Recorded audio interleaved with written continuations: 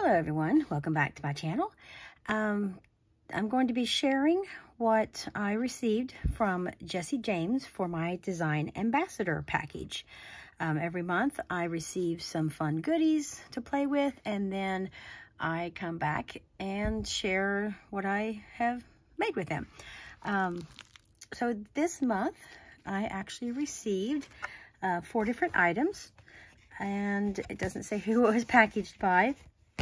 But I got a flyaway butterfly bead set, a glass bead strand in sage green, caged crystal beads in silver, there's 2 of them, and the Dress It Up button pack in sweet butterflies. So here are the Dress It Up buttons.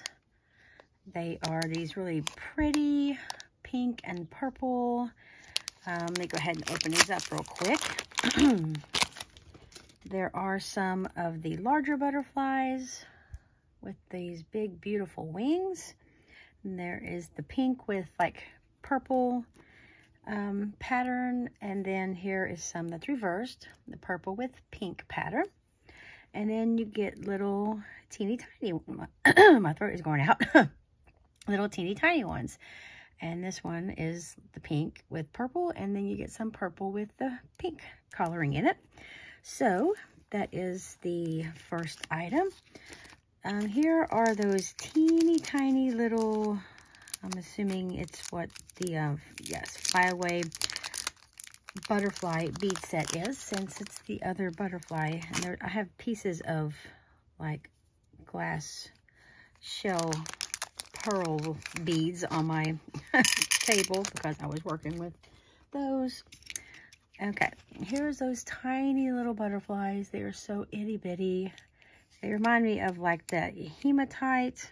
I have a lot of hematite beads in my collection from a long time ago. I used to have a bunch of that and ran across the container of all that. But that's just a little bit what this reminds me of. But it just looks like it's some silver, like metal butterflies. So I've got a few ideas. I'm not sure exactly what I'll do with these because they're so tiny, but can't wait to see what I can come up with that. Then here are the caged beads, caged crystal beads. Yes, and as you can see, there is this large crystal on the inside, and it just moves around, just kind of free floating in there. And like you can take a jump ring and just hang it from here, or hang the ear wire from the top, hang a pretty tassel on the bottom. They're really quick and easy projects that you can make with these caged beads. And then of course you can also use them as connectors for like a necklace project. Like you could do part of the necklace, maybe the chain coming out from one side, and then have like a beaded section kind of crimped onto the bottom end, and just have these as like little connector pieces on a necklace to connect, you know, 2 different sections of necklace together. So all kinds of ideas for using those caged beads. And then for my bead strand, this is sage green. I have never worked with this. I haven't purchased it or received it in any of my previous packages. And it's very pretty. It's a very light green, and I love this cube bead here. This glass cube. It has like the sage green on one side, and then it's almost like clear or frosted on the other 3 sides. Then you have these nice, like kind of long, almost oval looking, really long elongated beads. There are 3 of those. Like this would make a gorgeous necklace just by itself. Just keep it, like just restring it onto some beading, like bead wire, and then just attach chain to the end of it. You have this gorgeous necklace, or you can make it into a bracelet. You might have to add just a little bit, or by the time you add a clasp, because these are usually about 7 inches long. Yes, from the end of this first bead to the end of this matching bead here on the end is exactly 7 inches.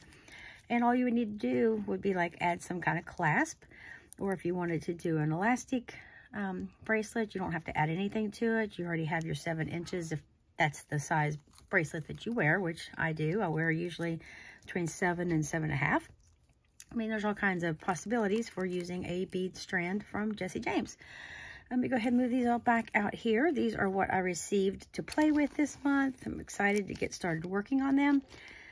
And I will be back hopefully soon with a video showing my first project. And might even do like a tutorial just for showing how to do really quick earrings with these bead cages. Or maybe I might possibly decide to do a necklace with those. But hopefully I can do some kind of little tutorial possibly. And also with this bead strand. So thank you everyone for stopping by. Hope you all have been having a great weekend, and I will see you all in the next video. Take care.